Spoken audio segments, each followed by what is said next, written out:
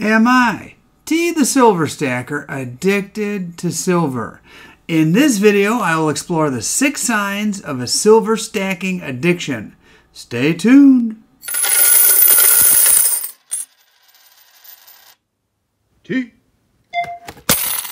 Hello, silver fans. This is T, and you're in the place to be for silver education, acquisition, and entertainment. And hey, today, a public service announcement about silver stacking addictions. But before we get to the meat and potatoes of this video, this is my point in the video where I ask you for a like and to subscribe and to comment. Hey, be sure to give your thoughts on this potential silver stacking addiction. I'd like to hear what you have to say.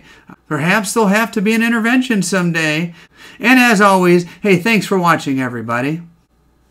Okay, sign number 1, spending the majority of your time engaging in behavior, thinking about, or arranging to engage in said behavior. Now, hey, I will freely admit, I do spend a lot of time making and watching a lot of silver stacking videos. Hey, it's my hobby. I enjoy doing it. Some of my favorite guys are Aloha Stacker, Silver Heist, PPP, Cash and Coins, Silver Bean Counter, Sal, Yankee, Silver Dragons, and many more. But hey, who doesn't watch those guys?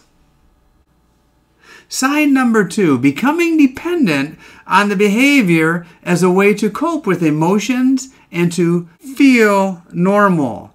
And hey, let me ask you a question. Who doesn't enjoy the comfort of looking at one of your favorite coins up close and personal from time to time? Hey, we all get comfort from that, don't we?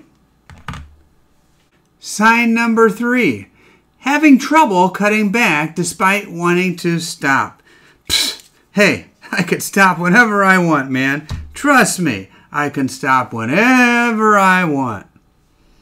Sign number 4, neglecting work, school, or family to engage in the behavior more often. And hey, I do have a small confession here. I will say that spending time at the LCS is maybe sometimes more enjoyable than going to a family reunion. Hey, wouldn't everyone say that?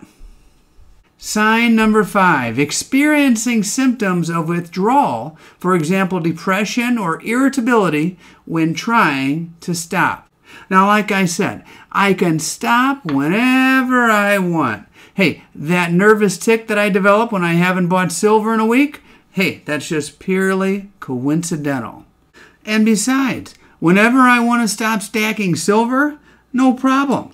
There's always gold. Sign number 6, minimizing or hiding the extent of the problem. Who, me? Hey, I would never do such a thing. Are you kidding me?